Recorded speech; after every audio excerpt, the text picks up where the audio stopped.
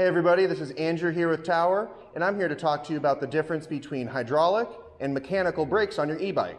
So what are mechanical and what are hydraulic brakes? So mechanical brake is probably the one that you're most familiar with, on the bike in your garage or an old bike you've been riding around, similar to what we have on this rad runner.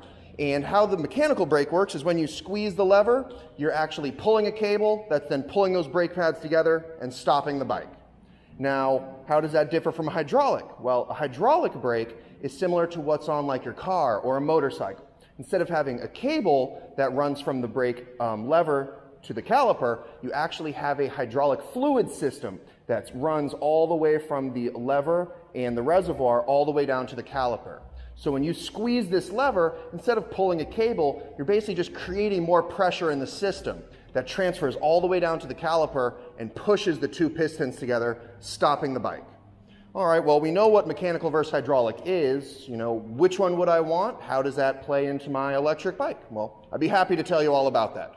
So if you look on this rad runner, we have some mechanical disc brakes. So like I said, the mechanical, you pull a cable, that pulls the brake pads together.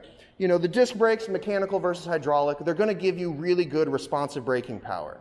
Both mechanical brakes, all of your braking power is reliant on your hand strength. Because you're pulling that cable, if your hands start to tire out, especially after a long ride, you can notice you have some diminished brake power. If you can't pull that, you're not getting any braking power. That differs greatly from the hydraulic brakes. On the hydraulic brakes, the brakes basically do all the work for you. Whether you're tired or beginning of your ride, they're going to give you the same braking power all the way through. And of course, on these e-bikes, you're traveling fast and it's a heavy bike. You want to make sure you've got some nice responsive braking. Now, on top of that, mechanical brakes also require you to do a bit of adjustments from time to time on your own. So if we look at the front caliper here on the left side of the fork, on the inside of the caliper, we can see that there is a silver disc. This is the inner pad adjustment. So on these mechanical brakes, when we pull the brake cable, it's only pushing one piston in. That piston pushes one brake pad against the rotor, pushing it into the inner pad adjustment. Now with that, the cable will stretch over time. As that cable stretches over time, this is going to have a little bit more pull. You're going to have a big loss of braking power. Now to adjust that up, you may have to do some barrel adjustments at the lever or down at the caliper itself. And you'll also have to dial in this inner pad adjustment as well to make sure that your brakes still have that constant, strong braking power. The hydraulic brakes don't have to worry about that as much. They're a little more maintenance-free, as time goes on.